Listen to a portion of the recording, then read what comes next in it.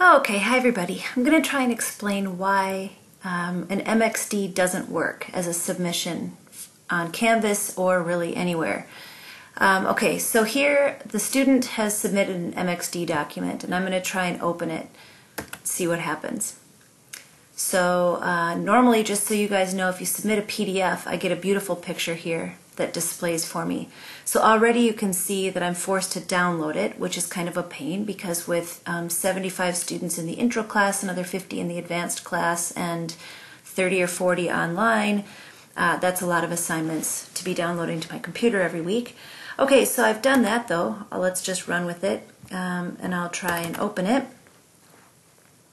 Which again, you guys know how fast ArcGIS is to open. This wouldn't give me any gray hairs. Okay, and so we finally have, the document is opened and there's nothing there.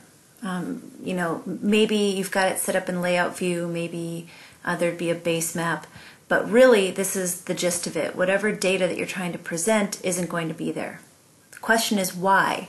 So whenever I get red exclamation points, the first thing I do is ask the map project, where does it think this data is?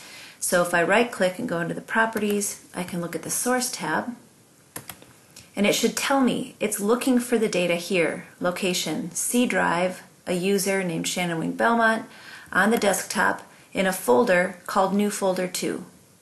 Okay, well, let's look on my desktop and see if I have a folder called New Folder 2. The idea is there won't be, because if a student were to submit a map like this, the location is going to be C, D, E, F, whatever the drive is, users, and whatever the student's name is. It's not going to be me, right? But because I'm looking on mine, I'm looking for this New Folder 2, and I can tell you I don't have a folder named this anymore. I had to rename it to demonstrate this to you. But basically, it's going to be looking for these data on your computer, the student's computer, whoever sent this MXD in. And I can't fix that. I can't get the data. So this is never going to work. So let me just show you an illustration of this really quick. So here's me. I'm sitting at my computer. I open ArcMap and I do a bunch of work and I've got some layers that are displaying in my map, right? Here are the data. They're on my C drive, users, Shannon Wing Belmont, sitting on my desktop in a folder that I created called GIS Maps, and I've got 3 layers that are displaying in my map document.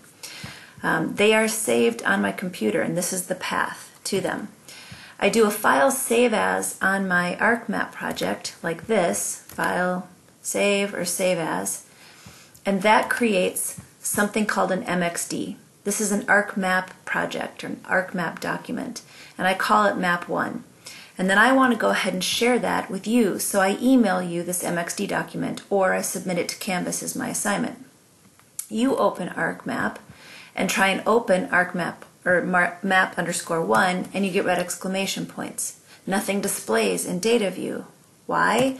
Because your computer doesn't contain a user folder for Shannon Wing Belmont, etc., etc. It's going to go to the C drive and may have a user's compartment, but it's going to find you next, and this path is automatically broken.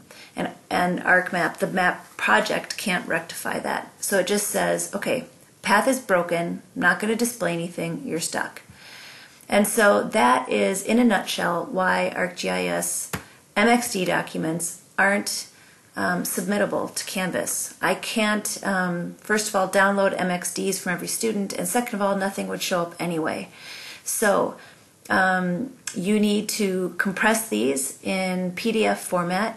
The reason I like PDFs is when they display in Canvas, I have a whole bunch of tools at my disposal. I can zoom in, zoom out, I can make them fit on a page.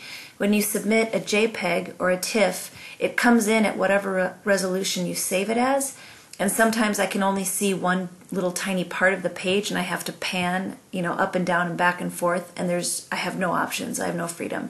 So that's why I'm kind of picky and ask for PDFs. They just seem to work really well in Canvas. So that's it. If you have any questions about this, please let me know. Thanks.